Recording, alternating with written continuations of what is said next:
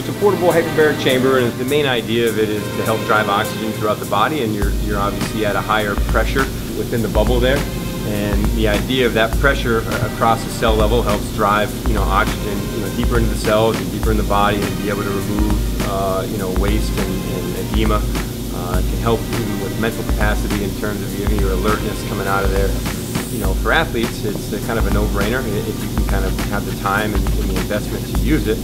And he'll be in there for about an hour and a half, which is probably about the optimal time to be in there for. 10 o'clock, T-Bone. 10 o'clock, you got it. He's enjoyed using this thing, especially during this time of year where every little edge counts.